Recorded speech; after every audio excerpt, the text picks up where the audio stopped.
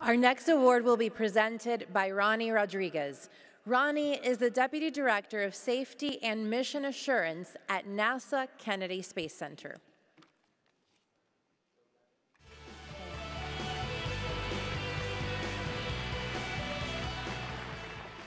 Buenas tardes, mi familia. So we Latinos like to talk like this, but I do not want to break this trophy, so I'm going to hold on to the podium. Growing up in Mexico City, the bright urban lights prevented Ali Guarneros-Luna from clearly seeing the satellites passing high overhead in the night sky.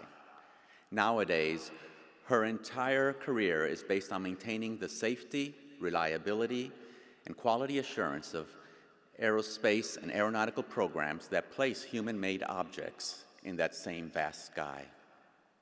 As the manager of the Electronics Discharge program in the Office of System Safety and Mission Assurance at NASA Ames Research Center, Ms. Guarneros-Luna is the go-to person for questions related to International Space Station safety and design practices.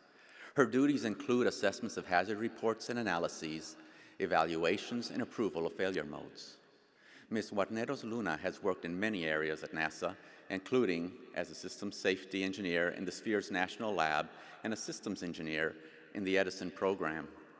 The only female and the only person of Mexican heritage on her team, Ms. Guarneros-Luna has garnered numerous awards, including the Otley Award from the Mexican government for her work as a principal contributor to a joint NASA-Mexican Space Agency project called AztecSat.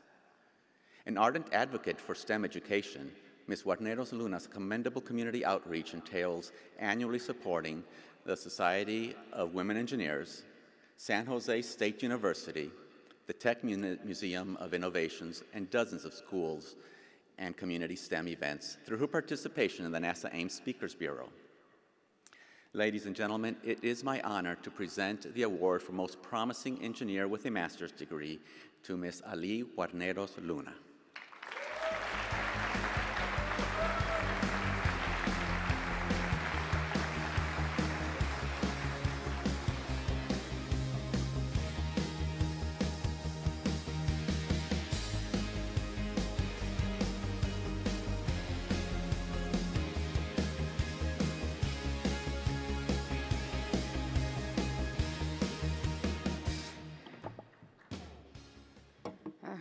Thank you. Oops. Okay, I better hold it.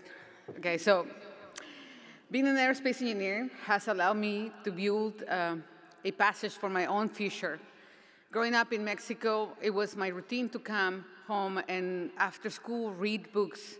One of the books described the space shuttle and the engineers who built it.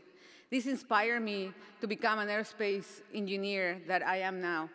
So at age 7, I declared my major, and ultimately took me 30 years to circle back to that dream.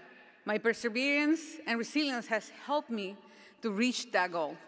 I want to thank my family and friends that over the years have given me the strength and inspiration to keep going. Without their support, I will not be able to overcome the difficulties and obstacles that has brought me to this recognition. Thank you.